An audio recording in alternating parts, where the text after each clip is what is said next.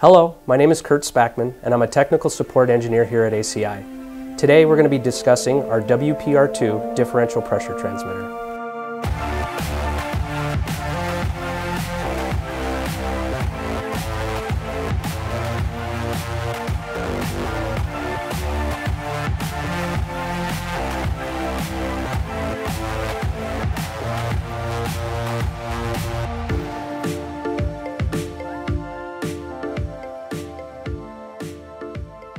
When used in conjunction with the variable frequency drive, the WPR2 will help save energy and money by controlling the speed of the heating, cooling, and booster pumps within the building.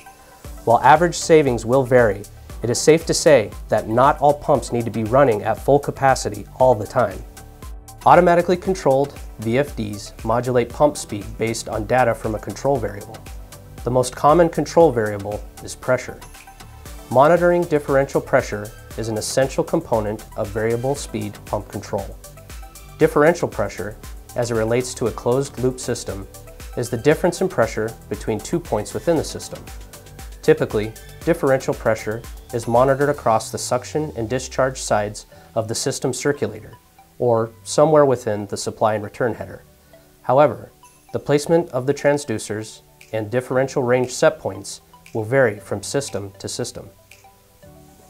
ACI's WPR2 comes with both high and low pressure transducers that provide analog outputs based on sensed pressure. The transducers are remotely mounted, eliminating the need for additional plumbing or a 3-valve manifold. The pressure signals from the transducers are sent back to the WPR2's PCB, where calculations are made and an analog output is provided to the VFD based on the selected differential range.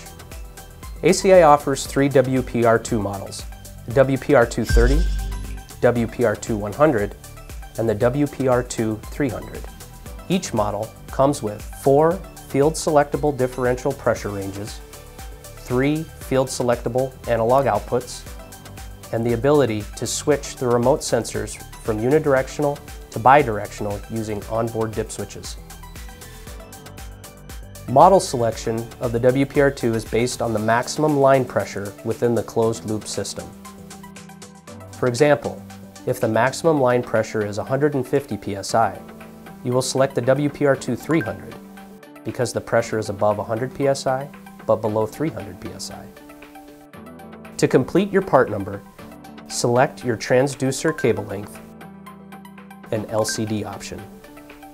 The optional LCD displays both the high and low pressures being sensed, differential pressure, and any error message. Thank you for watching this video.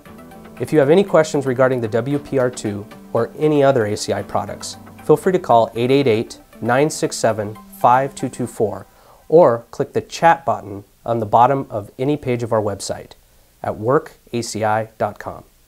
The WPR2 differential pressure transmitter from ACI. Just another way ACI is engineering a better sensor solution.